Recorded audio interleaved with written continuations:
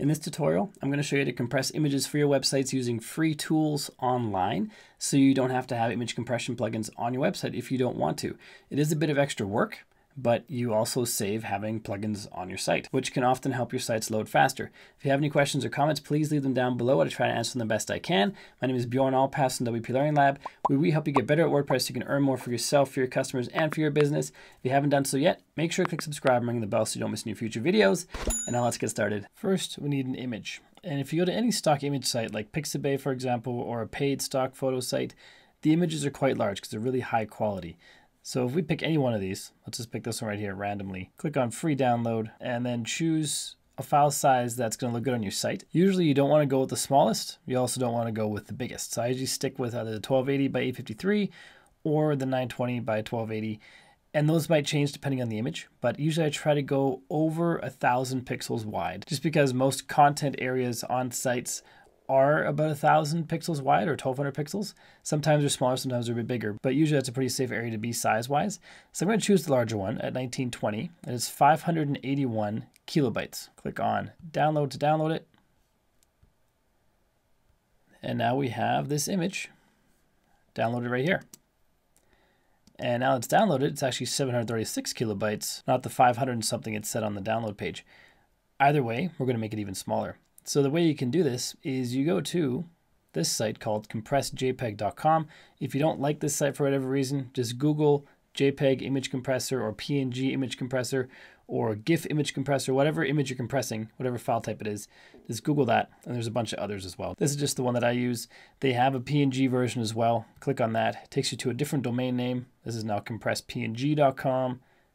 They have shrinkpdf.com. And they have an SVG version, svgoptimizer.com, ways to convert SVG back and forth to different formats. Clicking on those tabs there. And they have a GIF optimizer at gifcompressor.com. Our file is a JPEG file. We can tell by the ending up here, and right here it says JPEG, so we know it's a JPEG file. All we do now is make sure we're on the JPEG tab, drag and drop it into there. It's now uploading it, compressing it, click on download, and now we have our new image at a much smaller size at 476 kilobytes. So that's one way you can compress images. And there's another way, and that is using a tool like Canva. So if we open Canva, I'm going to create a new design. I'm going to make it the size of my image, whatever size that was, 1920 by 1280. Custom size, 1920 by 1280. This will allow the image to fit perfectly onto our canvas.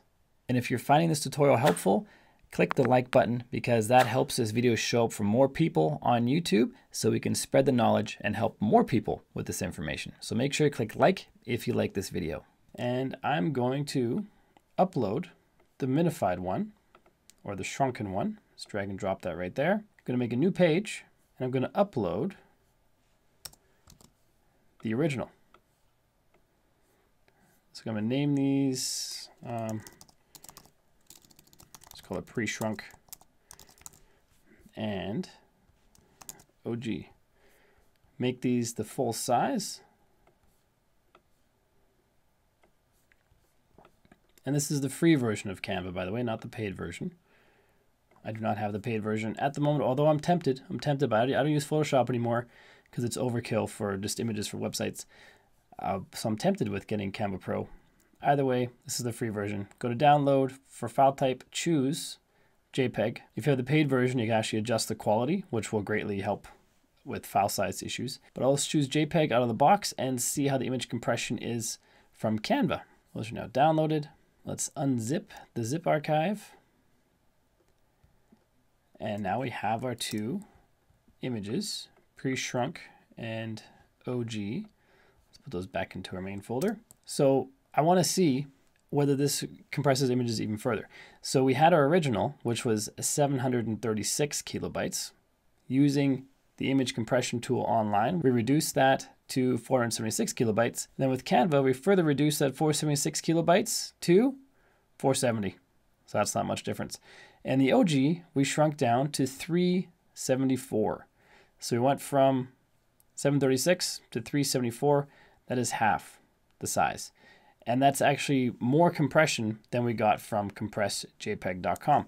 So although I use this tool quite often, Canva actually provides better compression based on this test right here. Now you're probably saying this is still quite large, and you're right, it is. But this is also a big image. So we could shrink down the size of the image if we knew exactly how big the image needed to be on the website.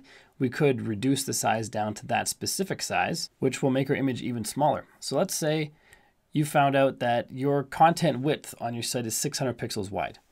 So now let's go in here, let's create a new design. And the size is going to be 600 pixels wide, but how high is it going to be? Well, for this specific image, we have to figure that out. So the image itself is 920 by 1280. So now if we Google adjust image size by aspect ratio or while keeping, there should be a calculator somewhere. I think this is it right here, the one that I use. So the original width is 1920, original height is 1280.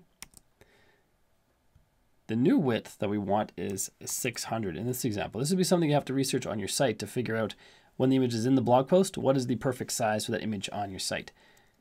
So let's calculate that, assuming it's 600. Original width must be a number. That is a number. Let's delete it and type it out again. Calculate. There we go, that's better. So now the new one is 600 by 400. So let's go back to Canva. Let's make the size 600 by 400. Create new design. Let's upload our original one again. And this should fit perfectly in that area once we stretch it out. Just grab the corner, keep the aspect ratio, and it fits right perfectly like that. Let's give it a name of OG 600. Download, choose JPEG, click download again, and now we have that image here, and the file size is now 46 kilobytes, which is a huge difference. And as you can see, it's still quite big, like 600 pixels across is still, zoomed in, 600 pixels across would be like this. And for a lot of blog posts, this would be a great size, but you'd want to figure out what the ideal size is for your blog post, and then shrink the image to those specific sizes, because the file size savings are quite large, as you can tell. The OG was at 374 when we stayed at the width of 1920. Going down to width of 600, we drop way down to only 46 kilobytes. And we can see right here the resolution is still 96. If we were using the paid version of Canva, we could shrink that resolution by choosing JPEG and changing the quality, moving that down, and that would allow the file size to be reduced even further. And so by using these online tools, you don't necessarily have to have an image compression plugin that you might have to pay for. A lot of them have free versions that last for a certain amount of time, but if you don't want to use those free versions because you don't want the extra plugin load on your site, this is a great way to compress images. However, if you do have image compression as well, if you upload this 46 kilobyte image, that's going to be compressed even further without losing any quality, because the image compression plugins are so good that we can get the resolution down, we can get all kinds of factors down without compromising quality, and get this image file size even smaller than 46 kilobytes. Probably not that much, but it would be smaller. And another thing is image compression plugins that are up to date with the current standards will convert your images to WebP, which is a format developed a few years ago by Google to make images load even faster. That's another benefit of having a plugin. But if you don't want a plugin, you can easily use the process I just showed you to compress images for your sites and keep them loading quickly. And even though this video did just one image, you might think that took a long time for just one image. You can do it in bulk. You can have multiple images in your Canva project and just export them all at once. You can drag and drop multiple images at a time into here. We can just select all of these and just go ping, and it'll compress, upload, compress, and you can download all of them all at the same time. So you can do this stuff in bulk to save a bunch of time if you are going this route. This video is part of a series on my channel called the Plugin Killer series. If you haven't checked out that series yet, there's a whole playlist for it right up here. So if you want to get rid of plugins on your site and you want to use free tools or free code to do that, check out that playlist. And if you haven't done so yet, also click subscribe and ring the bell so you don't miss any future videos. My name is Bjorn Allpass from WP Learning Lab. Until next time, keep crushing it, and I will see you in the next video.